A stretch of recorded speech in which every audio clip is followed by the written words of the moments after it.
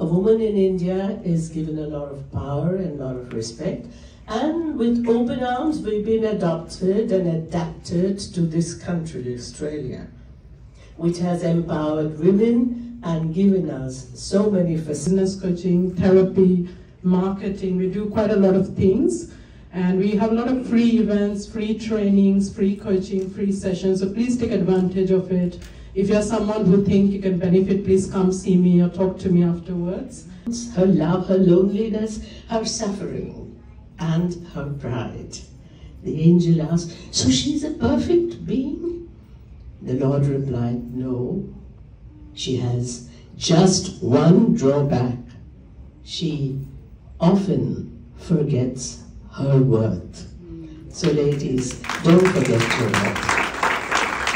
worth. And he's received several awards, obviously. He represents the best of the Indian diaspora. To his credit go 2 Punjabi poetry books, Lachakdar Pani te Falsafa-e Zindagi. I would love to read that. He has compiled 3 historical coffee table books, Success Stories of Indo-Australians, and then Challenges, Opportunities and Successes. And of course now this 3rd book, Inspiring Indo-Australian Women Who Made a Difference. And the women who migrated here since 1950. What a tribute to Indian women. And during the 2000 Olympics in Sydney, Walia Saab had the honor of carrying the Olympic torch from Greenacre. And he's been a newsreader. He's competed well with me, with Punjabi radios and also with SBS Punjabi, which is a great credit, but he doesn't stop there. He was also federal, he competed for federal elections from Mitchell in 2004 as a Labour candidate, founder of, life member of GOPIO, Global Organization for People of Indian Origin, and currently the international coordinator of Oceania region of GOPIO International. And you've been helping underprivileged children in India, which is a great honor. That's something that really touches my heart. It pulls at a chord string in the heart. And till now, Harry Walia has helped 10,000 underprivileged children in India. And absolute honor. And little doubt that you received 3 Lifetime Achievements Awards. By profession, he's a mechanical engineer, but he's a writer, he's a politician, and he's uplifted women. So Walia Saab, we would like a few words from you, please.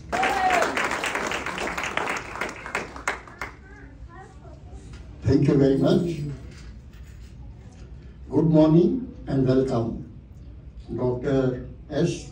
Janki Raman, Consul General of India, Jodie McKay, National Chair, Australia-India Business Council, and her husband, Stephen, somewhere sitting there. Melissa Montero, CEO of Community Migrant Source Center, and her husband, Prakash Ji, Councillor Samir Pandey, Councillor Reena Jetty, Councillor Barbara Burton, Jai Ramanji, Dev Pasi Ji, Cassie Zain, Sarita Verma, Usana representatives, Tia Green, founder of the Women Empowerment and Coaching. I welcome story writers of this book, especially who have come from interstate, guests and media for attending today's book launch. I would like to thank Usana Management for providing this hall for today's book launch. I would like to thank Kumar Birani ji for accepting my request to act as an MC at my book launch today. Kumar Birani ji has been known as a golden voice of our community. She has been a veteran TV anchor, broadcaster, and producer. Kumaji was the first Indian lady to present news on TV in Australia. Subsequently, she became executive producer of Hindi programs on SBS radio. Kumaji bagged several prestigious international and Australian awards. She has also produced, written, acted in several stage plays. Kumaji is also an Australian Day ambassador. In the coffee table book, Inspiring Indo-Australian Women Who Made a Difference, I have tried to project and honor the successes of 50 women who have made a difference to themselves, people surrounding them, and world at large. Though I had a tough time dealing with some of the 50 women, however, the result is rewarding. A woman is a full circle. Hats off to them. These 50 inspiring women and 43 inspiring women in my earlier 2 publications are the heart of this book. When you read their stories, you will learn that they have really made a difference. This book is in continuation to my earlier 2 publications, Success Stories of Indo-Australians and Challenges, Opportunities and Successes. The objective of compiling these 3 coffee table books is to present and sketch the lives and history of Indo-Australians who migrated to Australia since 1950s from different fields, highlighting the circle of their achievements. It is to create awareness for the future generations to understand our society and their place within it, so they develop a sense of their culture, skills, contributions, and achievements. About 200 years ago, migration from Indian subcontinent was of Indians as laborers, hawkers, cameliers, sugarcane cutters, luskers, and others. Presently, Indians comprise engineers, doctors, teachers, scientists, IT professionals, architects, and business persons successfully contributing to the Australian society. This book is dedicated to 75th Republic Day of India. In my day-to-day life, I have met with many admirable women who have and are changing the world, taking on challenges, are confident, effective leaders who can surpass fears and embrace self-assurance, who value innovation, stay positive, balance work of life, intervene and are achieving big goals. The world needs strong women, as each time a woman stands up for herself, she stands up for all women. As Maya Angelou quotes, my mission in life is not merely to survive, but to thrive, and to do so with some passion, some compassion, some humor, and some style. My brief introduction in the beginning pages of the book includes some of the greatest and most powerful women in the history of India whom most of us have forgotten. This book also includes many interesting features, such as acknowledgements and appreciations of those persons who helped in shaping this book, celebration of the Republic Day of India at the Indian Consulate, Sydney, young local heroes, there's beauty and power in unity, unity in diversity, Punjabi culture displayed at Mela Tiyanda in 2023. Thank you, Varun Tiwari and Kamal. Seniors activity in Sydney, namely Asha Foundation, Shri Om Care, Indian Seniors Group Hornsby, and Australian Sikh Association Glenwood. And the last feature is women in fashion. In the end, I would like to thank Jody McKay, National Chair of AIBC, for writing the back cover page. Thank you, Osana Management again, Rochelle Porter, Cassie Zhang, Tia Gurain, Sarita Verma, Soni Sodi, team members of Osana for providing all the help for book launch. Thank you, Soni Sodi of Delhi Heights Restaurant for your excellent catering services. Thank you, Harjoot Singh of KH Brothers Films for making teasers for our third coffee table book, which you have just seen. He made teasers for our 2 earlier publications as well. Thank you. Thank you, Jasprit Singh. Jasprit's concept is used in the design of the title page. Thank you, Vishal Kumar of Evergreen Memories for your photography. Thank you, Varun Tiwari and Vinod Tiwari of Friends World TV for your help. And thank you, Harinder Singh of Sanjay Vichar for all the help you are doing. I would also like to thank all the people who helped me in my research exploration of the 50 inspiring women like Indranil Bengal Heather and Stinder Chawla of Melbourne, etc., who I have included in this book. I am sure there are many more who go about quietly living their lives in this multicultural, rich country. Thank you very much. And finally, I'm going to thank myself for standing beside him as a powerful woman and helping him through the journey of 3 books that he has written. Thank you very much, everyone. Sorry for that, really very helpful. He helped me editing all the books. Very helpful. Sorry for that. Thank you, Kumud, and I too want to just pay tribute to your amazing contribution, and I love sharing the stage with you. Thank you, Kumud. I start by acknowledging the traditional owners of the land on which we meet, and I pay my respects to elders past, present and emerging. I also want to acknowledge our new Consul General, Dr. Janaka Raman, and tell you you are most welcome. And for you to be here, I think this year is your 3rd official function, and it's wonderful that you are here the day after Republic Day honouring women in our Indian Australian community. The Consul General and I caught up during the week, and I said to him, you have no idea what it's like to be the Consul General here, and the number of events you are going to have to attend. Does everyone agree with that? Yes. Anyway, I'll be there with you for most of them as well.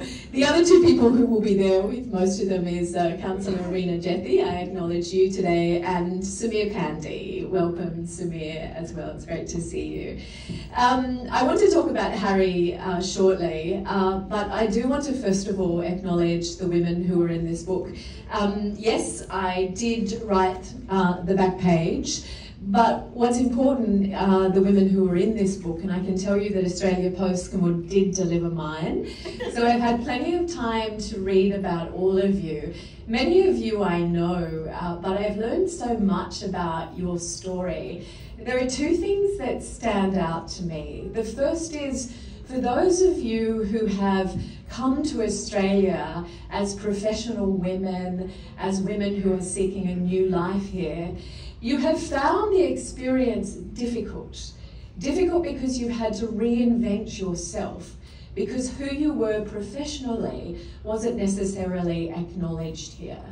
One of the projects that I'm working on with the federal government is around mutual recognition of qualifications, so that when people who come here are experienced, have expertise in a potential field, they can be acknowledged here in Australia.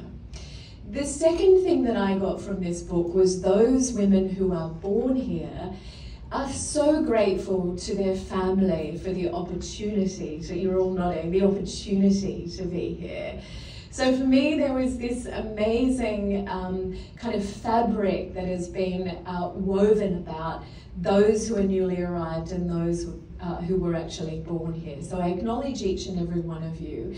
I also went through the book with my husband last night, and you know, you are from, your heritage is from Mumbai, Chennai, Delhi, Sri Lanka, Punjab, Gujarat, Kerala, Karnataka, Kolkata.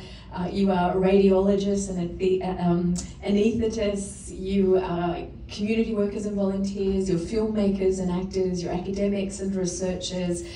We've got doctors. We've got fashion designers, yoga devotees, human resource, those who work in human resources, small business owners and entrepreneurs, career coaches, lawyers, artists, financial advisors, business coaches, musicians. I think we've got just about everything covered, except a politician, and we need to see more women like Rena who are in politics in this country. There's a challenge to all of you, although would I want you to do that or not? Yeah, maybe. Let's talk about that after. But anyway, I congratulate each and every one of you. And Harry has chosen you because of your achievements and because he knows you, and he's just you know, experienced so much of your contribution. So can I just ask all of you to put your hands together for the amazing women who are in this book? And can I ask each and every one of you to stand here? Doesn't matter where you're from, please stand. The women who are in this book. Thank you all. We had one gentleman stand, a gentleman needs to sit down. The women in the room, so well done to each and every one of you, and I salute you, well done. Now I get to Harry. So Harry Walia ji is a dear friend of mine, and when Harry asked me to write the back cover of this book, I was so honoured, so privileged to actually have a say on Harry's work. All of us, I actually mentioned this to the CG during the week when we caught up, and I said, one person who you will always see is Harry. You will see him in his red turban. The whole room can be full and you will know where Harry is because he has his red turban and he has his camera. And I can tell you that when Harry walks into the room, and Harry will say this to you too, I look at him and my day is full of sunshine. Because Harry is a person who contributes so much to each and every one of us. He is humble, he is kind, he is compassionate, and he obviously has a lot of money that he can loan. So, Harry, I will be coming for that. But we owe you so much, Harry, we really do. I value your friendship enormously, but you bring the community together, and that's what you've done with this book. You've highlighted the women who make a difference. You're a great champion for gender equality, and I sincerely thank you on behalf of every single woman in this room, so thank you. Now, I think that all of you understand my love of textiles. So I've had a few people ask me about my sari today, so this is actually Mysore silk with kantha stitch. But I have, where's Manbi? Manbi, please come down. So I am going to acknowledge you, and I'm going to acknowledge Harry. So could you come up as well, Harry? So as I said, you all know my love of textiles. So I returned from India about a week and a half ago. I was over there for a month with my husband, Stephen. And would like to honour both of you, one with a beautiful bandhani scarf and the other with chicken curry. And I was in Lucknow and I was in Gujarat. And so this is to honour both of you and say thank you for the contribution you both make. Thank you so much. Because we are so deeply lucky to have the two of you as our friends and as leaders in the community. So thank you. So I'm going to put this, if I may, Kumud, can I give this back to you? You might as well You get the red.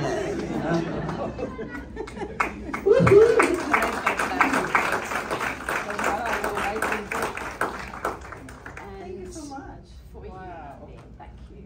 Thank you. Beautiful. Thank you both. So, a quick photo. Hang on, we'll move over here if we may. One of our youngest and most dynamic Consul Generals of India. Please, sir.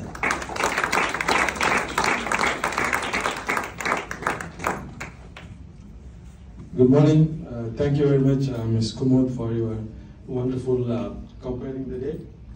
And Mr. Walia, the center of attraction for the day, with his, charmness.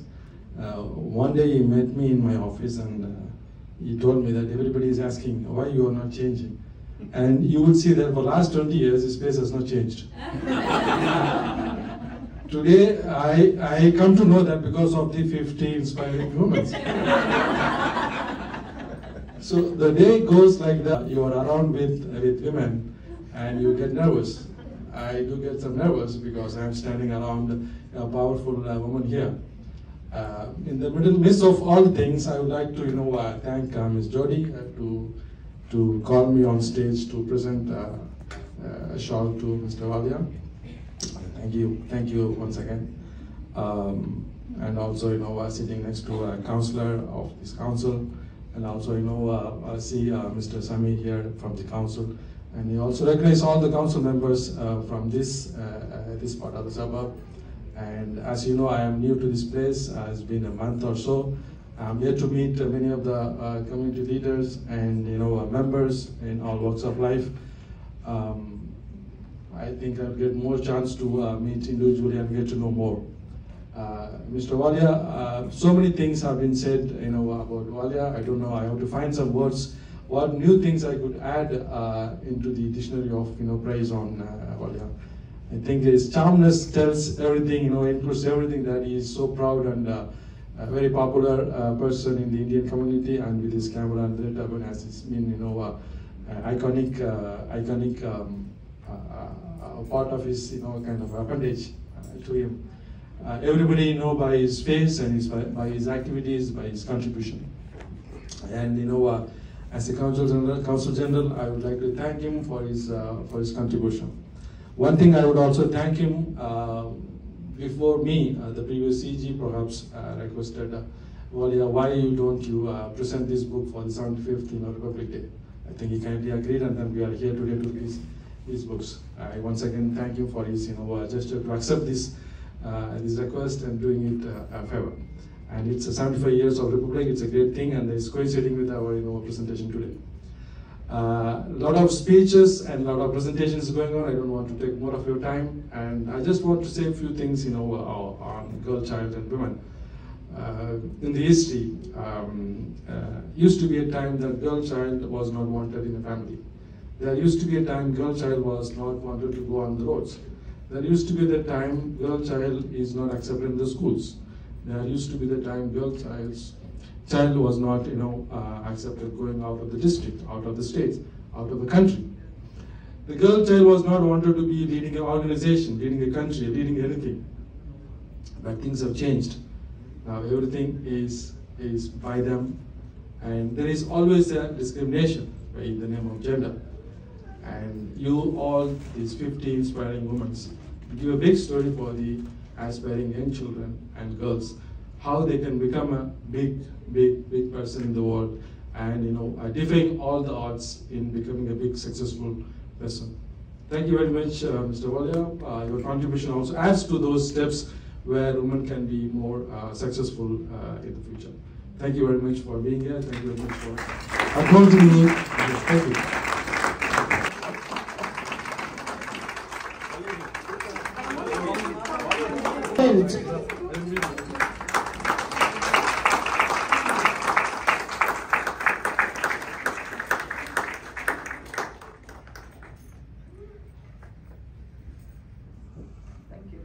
Great success to your book, may it sell well. Lots of copies at the back. We've said enough of the book, but there are copies on sale, and I'm sure you will all purchase one of the copies.